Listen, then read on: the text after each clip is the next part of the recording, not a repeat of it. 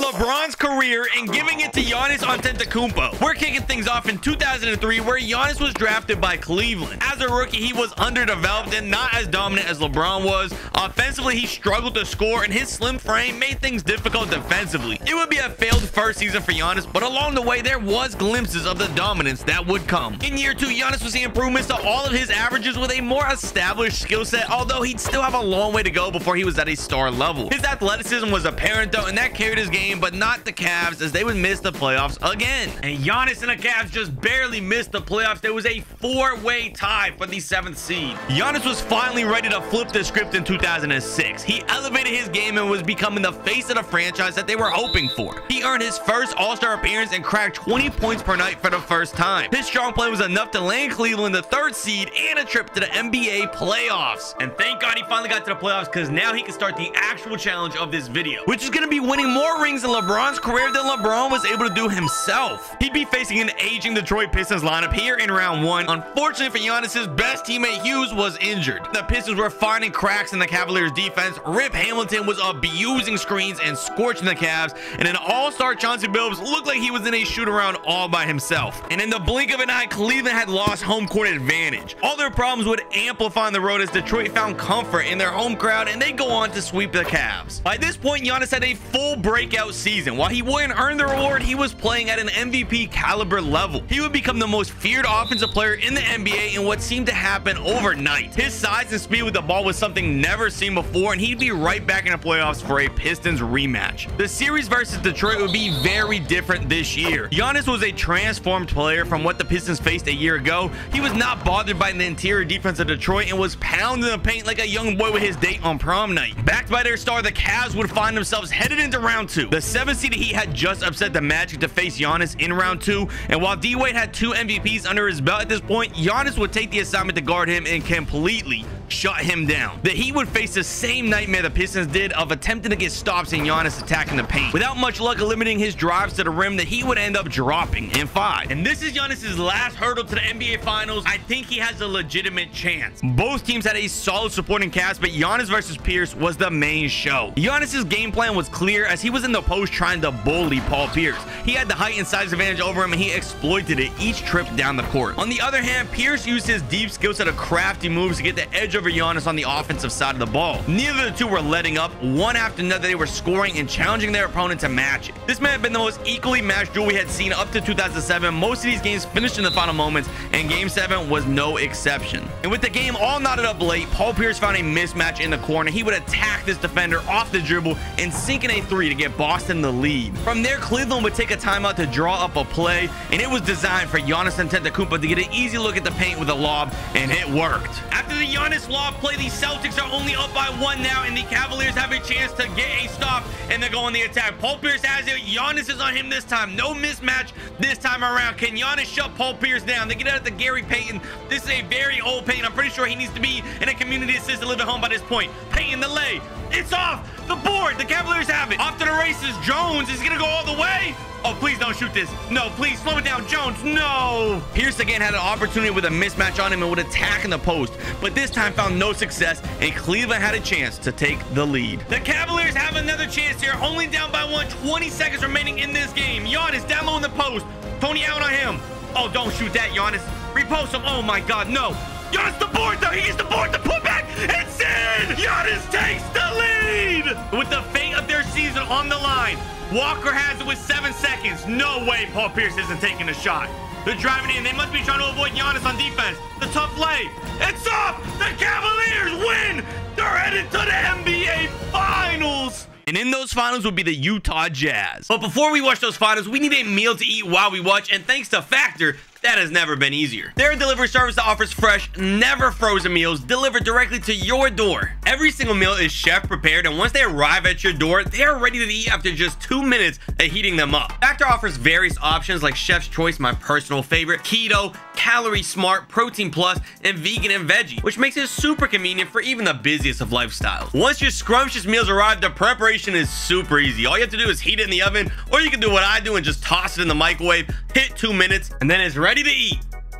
That's good. That's really good. So if you guys want to check out Factor for yourself, and I highly recommend that you do, head to factor75.com or click the link below and use code Allen50 to get 50% off your first Factor box. For me, Factor is super convenient. It takes away the hassle of having to go to the grocery store, cook the food, and worst of all, wash the dishes. Again, that's factor75.com. Make sure you guys use code Allen50 to get that 50% off your first box. You definitely want to at least give this a try. I promise there's no way you're going to be disappointed. A huge thanks to Factor for sponsoring this video. Now let's go ahead and get back into checking out those finals. They had an old teammate of Giannis with Carlos Boozer. During his stint with Utah, though, he had become an all-star unlike his time in Cleveland. His post play developed tremendously and it was highly efficient. Alongside his ISO work, he also excelled in the pick and roll with co-star Darren Williams, who he had built massive chemistry with. Williams himself was a very dangerous opponent. Consensus at the time from the fans would have you thinking he wasn't good, but in all honesty, he was highly underrated. His offensive game was impressive and he was one of the better point guards in the NBA at this point.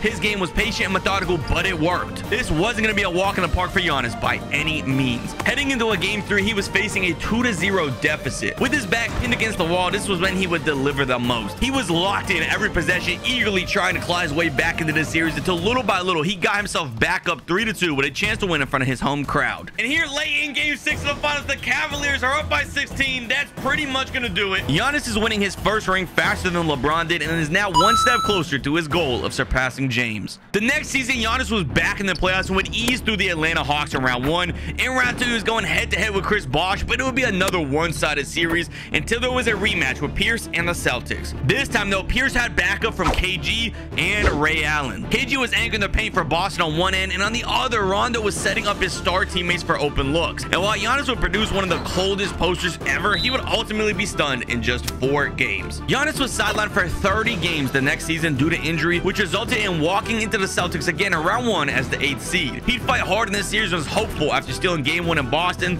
but inevitably they would fall to Boston again. Will be the start of Giannis's revenge arc. He took the league by storm in 2010. He looked good before, but now he looked unstoppable. Teams were sending every defensive coverage possible at him, only to be left disappointed as he would counter them with even more unstoppable moves. He showed the league he was the real deal and he was rewarded for it. Yeah, I'm not surprised at all that this man got an MVP. 30, 12, and 7 is just insane. Come playoff time, he was desperate to challenge Boston again, and he would beat the Bulls and the Wizards to get there. In this series, the MVP had hands everywhere, both offensively and defensively. He was ready to end this rivalry once and for all and did just that without Boston putting up much fight. But now he would have to get past one of the all-time greats. Kobe was a matchup nightmare and was taking over this series. Anytime Giannis would get the Cavs a decent run, Kobe would come back with an even more impressive run of his own. The Cavs are trying everything, including sending double teams, but it just was not working. And his Mamba mentality was apparent, with his foot still in the pedal even when it was already over. The Lakers are literally up by 38 right now. Is Kobe still attacking? He's still oh my God! Yo, what was the point? The game is over. Kobe and the Lakers would end up completing the sweep, which led to Giannis wanting out of Cleveland. From there, he decided to join Miami to create a super team. Playing with the likes of Wade and Bosh was by far the most talent he ever had with him. The chemistry with Wade was there right out of the gates and created an electrifying athletic duo. Chris Bosh commanded respect down low with his extensive post game, and he was also a solid playmaker out of the painted area to a cutting Giannis. Giannis was loving life here in Miami and would continue his dominance from Cleveland, but there was just one problem. Their bench was awful, which in the postseason would come to haunt him. They would end up being faced off with a deep Mavs team led by Dirk. The production they got from their role players versus Miami's was just too much, and they would win this series in 6 games. Really sucks to see this season go to waste because of the bench. Not only did he win most valuable player, but the guy also got defensive player of the year. He had an incredible season. He just couldn't get it done. The following year, they would address their bench weakness in the offseason by adding depth with Shane Battier, and they'd earn the NBA best record behind Giannis's 3rd MVP. And Miami just took a huge hit. Dwayne Wade is out for the rest of the season with a torn MCL. Even with Wade out, Giannis and the Heat got plenty to overcome a weak Philly team in round 1. Luck wasn't on their side for round 2, though. Derrick Rose was healthy in this reality, and he was paired with the NBA's top-ranked defense. Giannis had no hope from the jump. Wade was back in full force the following year and got right back to an all-star level. Miami even added some extra help with Ray Allen, and it's becoming like clockwork now. Giannis has another MVP. The challenge of it was for Giannis to get more championships than LeBron, but he's one away from more MVPs as well. The playoffs in the East this year were barely even worth mentioning now that the Heat were healthy. Y'all are not gonna believe this. Chris Paul got to the finals. Who let CP3 get into the finals? Giannis didn't win just one, not 2 games, wasn't stopping at 3, but 4 games in a row for the sweep, and finally a taste of his second championship to get halfway to LeBron. And these final MVP stats cannot be serious. Almost a 39-point triple-double. By 2014, Giannis' star teammates were starting to regress. If he wanted to win another ring this year, he was going to have to take matters into his own hands. He was completely running the show from the defense to taking on the rebounding duties to handling the scoring load for his team. It was yet another successful season for the Greek Freak, and he would cap it all off with another MVP to go along with the top seed in the East. Round 1 of the playoffs was versus an up-and-coming John Wall. Giannis and his squad were taking care of business in this series. The veteran leadership of the Big Three created a glaring advantage over the young Wizards. While Washington certainly battled hard, they just didn't have a legitimate chance, as Miami will end their season after 5. Versus his old team in round 2, Giannis wasn't holding back and would send them packing after just 4 games. But come the conference finals, we would be in for a fun matchup versus Paul George and the Pacers. The MVP came into the series on fire though. He lived for one-on-one matches like these versus Paul George. Even though Giannis was coming for his neck, George was still collected during the series. He'd find ways to get to his spots, even with the 5-time Defensive Player of the Year looming over his every move. He averaged over 30 points per game for the series, but Giannis and Miami were still the clear favorites to win, and they would do just that. Come finals time though, it's looking like the narrative for this series would be different, with Kawhi guarding Giannis. Things are more difficult for him here than they were in the Eastern matchups, and this thing was in a Game 7. Game 7 was being controlled by Tim Duncan early. He oftentimes had a mismatch in the paint and was executing every opportunity, even in his old age. Come halftime, the Spurs had a 15-point lead, and all of the media chalked this one up as over. So it was time to prove the doubters wrong. Giannis let off a barrage of dunks in the second half, and after slowly chipping away at the lead, he gave his team a chance. We are in our first Game 7 in a long while. Miami is up by 1 versus San Antonio. Giannis has a chance for ring number 3 already. He would be ahead of LeBron in the ultimate timeline. Giannis one-on-one with Tim Duncan, pulls the mid-range. It's off. He gets the board again. He misses board again, puts it in. It's like deja vu. Giannis again in the clutch with the rebound after the mid-range. Now look at Ginobili on the sideline, pissed. Tony Parker has it. 48 seconds remaining. He's got the ice switch. Wayne Wade. One-on-one. He's driving it in. Spin move. He creates separation. His leg is good. 40 seconds remaining. Still a lot of time here. I would not be mad about a Ray Allen 3. We know he can game him with one of those. They get it to Giannis again. Tim Duncan on him. The pump, nowhere to go. The tough lay. Oh my God. Back out to Parker, the pick and roll. Giannis picks him up. The defense hits off. Giannis the board. He gets it the way. Thank God Giannis ain't shooting these throws. I love seeing Miami subbing Shane Battier for defense instead of Ray Allen now. Dwayne Wade, free throw number 2 to go up by 3. He gets it in, and the Spurs use their final timeout. Just shy of 7 seconds remaining in this game. They get it to Danny Green in the corner of the pump. Oh no. Tim Duncan, Tony Parker wide open. Oh my God. He gets it in. No. I can't believe they just let Tony Parker tie the game. What are they going to do? Probably force a terrible 3. That's usually what this computer does. Don't tell me it's Mario Chalmers from half court. Oh my God, Mario Chalmers for 3. Here in overtime, it's a 2-point game. Miami has the lead with 16 seconds left to go. San Antonio has a chance to tie this again. Tony Parker did it in regulation. Who's going to be here in overtime? Danny Green!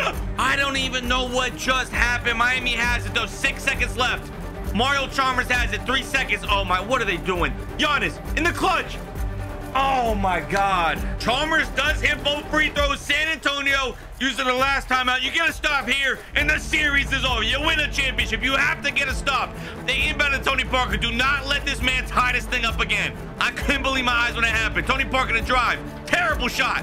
Terrible shot. They get the board. This one should be over. And just like that, Giannis is officially at 3 championships. In 2015, Giannis went back to Cleveland after the owner promised an endless supply of his favorite snacks, Oreos. He was now teamed up with superstar Kyrie Irving, and their pick and roll was scary good. Even Giannis as the ball handler for a pick and roll with Kevin Love was just as terrifying for opposing defenses. Love's ability to pop off the screen completely opened up the floor for Giannis. With Irving's high-level talent, Giannis was able to allow his team to perform, and and not carry the entire load on his back. The extra rest allowed him to excel when needed, and they earned an incredible record. Eventually, he would find himself in the conference finals versus the Bulls. Butler improved tremendously since the last time Giannis faced the Bulls. He was now an all-star, helping out DeRozan. Adding Pau Gasol to the mix would make this a true challenge. Giannis was finding trouble scoring in the paint due to the Bulls' great size with Gasol and Noah, and the same size was benefiting Chicago on the other end. Pau Gasol was serious trouble for Kevin Love guarding him down low, and the Cavs would have to act fast. Their answer would be to attack Dunleavy and Rose in a pick and roll. They were harassing the Bulls' weak links in the defense,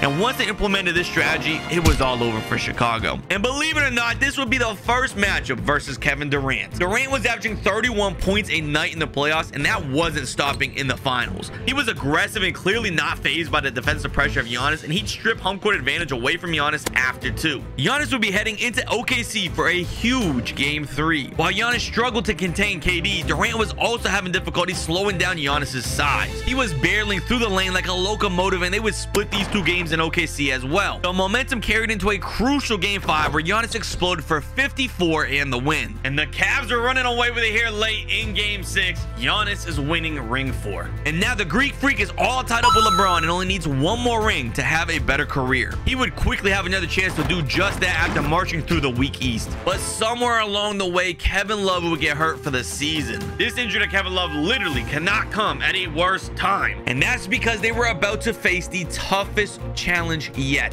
Both teams were loaded up with star power and going at each other. Right from the start, this series was looking primed to go down in the history books as one of the best ever. Golden State would fire off a run with their elite shooters, and the Cavaliers would follow right behind with a well-rounded attack by their whole team. Every match of this series came down to the final deciding moments. These teams were the epitome of equally matched. Giannis and Curry were both leading effectively with impactful play that wasn't faltering. This one couldn't be any closer between the two as they ended up in a Game 7 down to the wire. This Game 7 is all tied up with 1:17 seconds remaining. Kyrie ever has the ball. Giannis can win ring number 5 here if they can just overcome and outlast the Golden State Warriors. Kyrie with it, Curry on him, Anderson Varejao center the screen. Kyrie operating the lay. That's got to be good. It is. The Warriors on the other end. No threes. You cannot give up a 3 with a minute to go. Don't let them get the lead. Curry, he's wide open.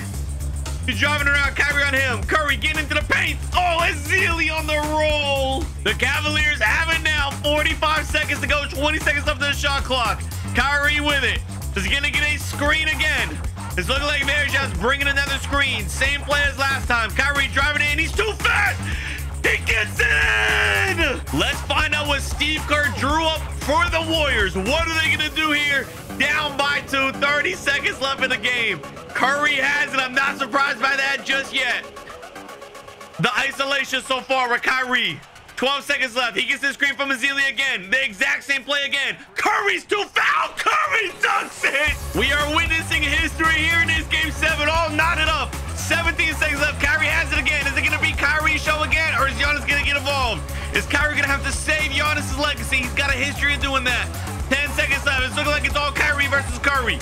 He's not even using a screen. 5 seconds. Kyrie blowing by him. He's too fast. He gets it in for the lead. No timeouts unless they get a full court heave. This could be over. Curry, full court. Oh, shit. Yo, he almost fucking made that thing, bro. That was too close for comfort. And Giannis has officially done it. He has passed LeBron. After Giannis proved that he was better, LeBron would take his talent to China with the Guangdong Tigers. Find out how he did there by clicking on this video.